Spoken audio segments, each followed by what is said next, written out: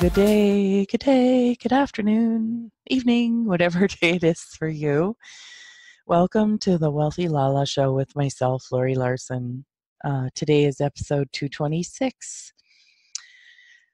Yeah, I hope you guys had a great weekend. Ours was really busy. We had a celebration of life for my uncle. We had our grandson over for a little bit. Oh, on the Friday night, we had a barbecue at a neighbor's, and there was a lot of people there that we knew, so that was really fun.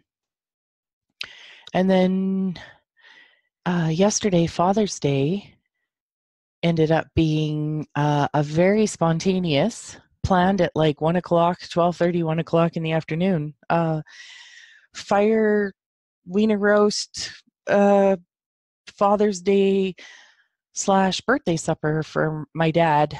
Well, Father's Day for my son Craig, and Father's Day for my hubby, and then for my dad. And yeah, happy birthday! It was his 75th birthday yesterday. Yeah. So, anyways, what did I want to talk about today? I use this show to my advantage. I found this article a week or two ago, and it's been sitting on my computer, and I wanted to look a little bit more into it. Someone I knew had shared it on Facebook, and it's called The Holy Simplicity of Sitting with Our Pain. So I'm going to read it to you, or I'm going to read it to me. Sitting with our pain is such a simple act, yet it can be one of the hardest things to do.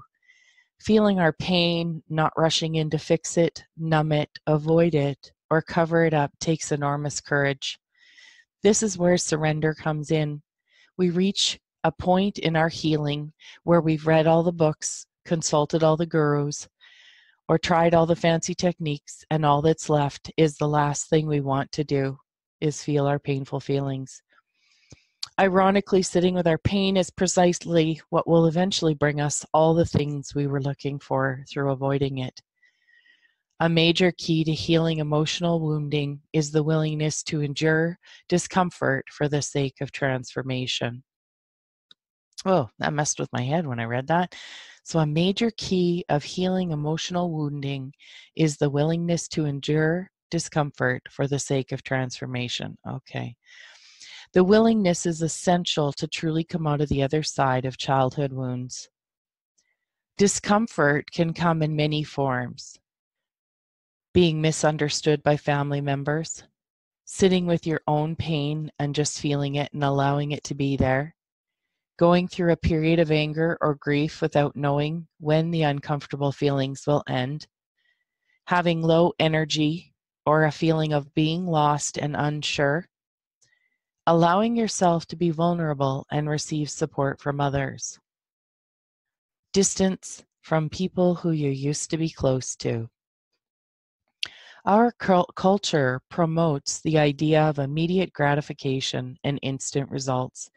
It takes enormous courage and strength to stick with the unglamorous process of healing that has a timeline of its own. In addition to the cultural component, there's also the survival instincts within us that tell us to fight or take flight when we feel threatened. That is why having support in the healing process is essential. To an unhealed inner child, the only way it knows how to soothe itself is to act in accordance with the patterns that were imprinted by the family of origin. But usually, those are precisely the patterns that are causing the pain. This keeps us trapped in a loop. The answer is to cultivate the skill of mothering and soothing our inner child while we make new choices that better reflect our true desires and needs. This inner bond is what helps us to effectively separate from family and cultural patterns that cause suffering. For many of us, growing up involved a series of self-betrayals in which we had no choice but to create an inner split in order to survive. The split usually involves some form of numbing our feelings and rejecting ourselves in order to be accepted by our families. Healing involves the recovery of our ability to fully feel our feelings, and thus to feel and express the truth of who we are without shame. While we are surrounded with messages to avoid our pain, both externally in the culture and internally through coping mechanisms, isn't that interesting? It is through being present with our own pain and allowing our feelings to flow that really happen. That healing really happens. Truth is found outside of our comfort zone. Outside the comfort zone is the space in which we separate from dysfunctional patterns that have been ingrained in us by our culture and families. There are two main phases of learning to endure discomfort for the sake of transformation. Each phase may overlap at times, but generally we move from resistance to surrender. So resistance. Here we usually have a great deal of aversion and avoidance of looking at the painful feelings we experience. We may seek various ways to numb out or repress the truth of what we're feeling. Resistance can take the form of self-sabotage, forgetfulness, overwhelm, and addictions. Sometimes resistance can be helpful as an inner boundary of slowing things down until we're ready to fully see something. And sometimes it can be an avoidance of what we know we must face. It takes careful self-examination. And this is where I would also add in that having the ability to ask questions and know what's light and heavy for you. It takes careful self-examination to see what form of resistance is operating. We may experience some resistance at each new level of healing, but as we grow, we can better recognize resistance and more easily move through it. So surrender. Most of us surrender simply because the pain of resistance becomes too great. We eventually cross a threshold where we've learned to trust that embracing the pain rather than running from it is what actually provides relief. We fully taste the joy and freedom that comes from being in contact with the real within oneself. There is nothing like having to move through the pain into the joy of feeling one with yourself.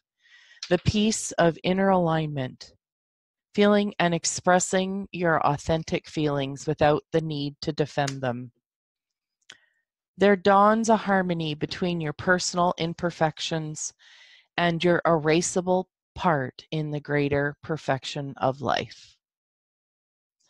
Eventually, the longing and hunger for living your truth overshadows all other desires, including the desire to be free of pain. It is seen that this hunger for truth is trustworthy and will lead you to what you need in each moment. And sometimes what you need is to embrace is yet another level of inner pain. The moments of relief and bliss that open up through having embraced your pain makes it all worth it. Over and over, we learn that the act of embracing and being present with our pain is what connects us with the larger truth of who we are. I think that one of the reasons why the crucifixion, obviously from the Bible, is such a powerful, pervasive symbol in the world because it symbolizes one of the biggest challenges as human, the willingness to accept and be present with painful feelings. A new inner space is created where you have permission to live from the real. As we do the inner work, eventually a conviction arises, a quickening, a hunger, and a fierce commitment to living one's truth. A desire develops to live within each moment from within the fire of your original self. Each moment begins to represent a new, fresh opportunity to live from simple, open awareness of what is. When we start on the painful periphery and as we become increasingly skilled in enduring discomfort and the uncertainty of the unknown, there lies the potential to merge with the holy presence that lives at the center of our pain and realize that it is the truth of who we are. We start on the Many of us have had a feeling of homesickness deep within, a namelessness, a longing and aching grief.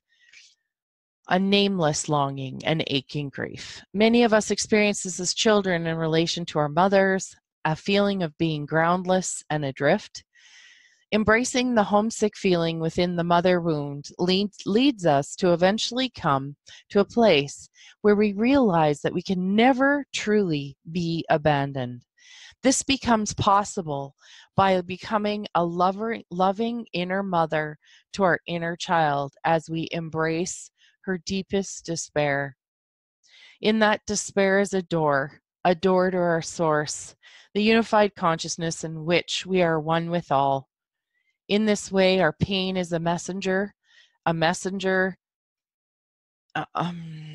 sorry guys here, where is it? A messenger telling us it's time to come home, to the primordial home within, which is the realization of our true identity as consciousness, the knowing that we are spirit and can never truly be harmed or abandoned because we are one with all. I recall moments in my own healing process when I would process layers of grief within the mother wound, the sense of worthlessness and wanting to die. And in that willingness to simply feel the full scope of that incredible despair and grief, I knew that this was the bottom. There was no pain deeper than that. That pain was the ground. And by standing on that ground and being present with my deepest pain, I was free. Feeling our pain frees us from it. By sitting with our pain, we begin to recognize that the pain we have felt is not the truth of who we really are. We begin to see that the open, loving presence that we embody as we embrace our own pain is who we are, our true identity underneath all of our other identities. The culmination of living as a self is to live as the no self, the vast, loving space that witnesses our pain and embraces it completely. This is what a healthy mother does for her child. Author Rupert Spira has said that the awareness is like the space in a room. It unconditionally accepts what happens in it. Likewise, in order to develop optimally, a child needs a mother who is unconditionally present and accepting of her. However, mothers are human beings with flaws who make mistakes. All of us receive some degree of wounding from our mothers. Through that primary holy wound, we are called to become that loving mother to ourselves and to all life. As we embody the unconditional love of the inner mother, we become reconnected to life itself. We become reconnected to the birthless and the deathless center that is constantly born and dies in countless forms. This is the evolutionary step that lies within the pain of our mother wound. As women, we grow up believing that a holy power lies outside of ourselves, and in the healing process, we start to realize that most of what we desire, that which is most holy, eternal, and pure, is inside of us and has always been there. In fact, it is us. Not just in one or some of us, but it lives equally in all of us, in all of life, because we are connected. Each time you lovingly embrace your own pain, you activate the power of oneness in all. So this is written by Bethany Webster, and she has, it looks like she's written a ebook called receive a free copy of my ebook, What is the Mother Wound? So yeah, so I think I'm going to take a look at that. Anyways, it's Bethany Webster, and this is on her website. It must be in a blog on her. I found it, like I said, on Facebook. So yeah, wow, that was something I needed to read today. I hope it contributed to you guys. And I'm going to sign off, and I hope you guys have an amazing rest of your day. I'm just going to pull one card here. Funny, I got this card the other day. Energy flows where my attention goes. So, yeah, so watch where your energy flows today, or where your energy is going, where your attention is flowing, and allow yourself to, shift it so that you have a little bit more relief and ease with it all. So, anyways, I'm sending you guys really big hugs. Hope you have a wonderful, amazing rest of your day. Thanks so much for listening, and big hugs to all of you.